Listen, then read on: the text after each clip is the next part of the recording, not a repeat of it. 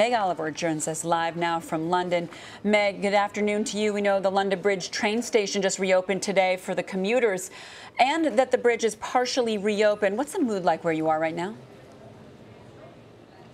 Erica and DeMarco, it's been a somber day here in London as people try to get back to their normal routines. We're just a block from the foot of the London Bridge. As you mentioned, one lane has reopened. They're hoping to open the other one by the end of the day. But take a look at that. There is a steady stream of commuters leaving work on their way home. So life has returned to the bridge.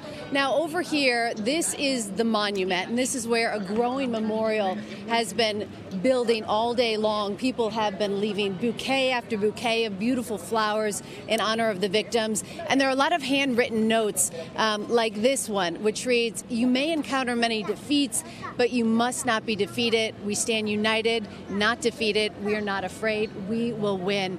So many inspirational notes and a lot of thank you to the first responders, who many are calling heroes today after stopping this deadly rampage in 8 minutes. Meg, a major show of support there. We're also slowly learning more about the victims in this tragedy. What can you tell us about them? DeMarco, we're slowly learning the names of the victims, and Sky News is reporting that the second named victim is James McMullen. He's 32 of London, and over the last 24 hours, his sister has been putting messages on Facebook asking for any information on his whereabouts. He was apparently last seen outside of a pub, and now we apparently know his fate. We've also learned some heart-wrenching details about the first victim that was named, Christine Archibald. She was hit on the bridge and later died in her fiance's arms. She was only 30 years old. Wow. Meg, what do you know about the latest in the investigation? As we understand, the authorities did not raise the terrorism threat level yet?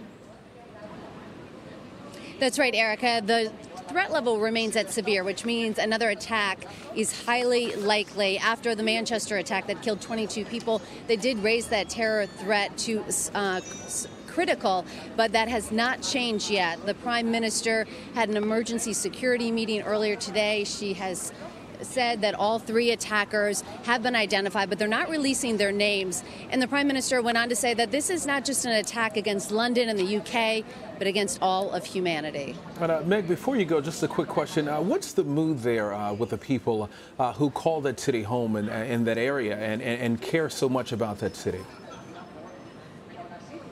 DeMarco, I have talked to so many people today, and I've asked them over and over again, how are you feeling? Are you nervous? Are you scared? And some of them have said, yes, we're a little nervous and we're looking over our shoulder today.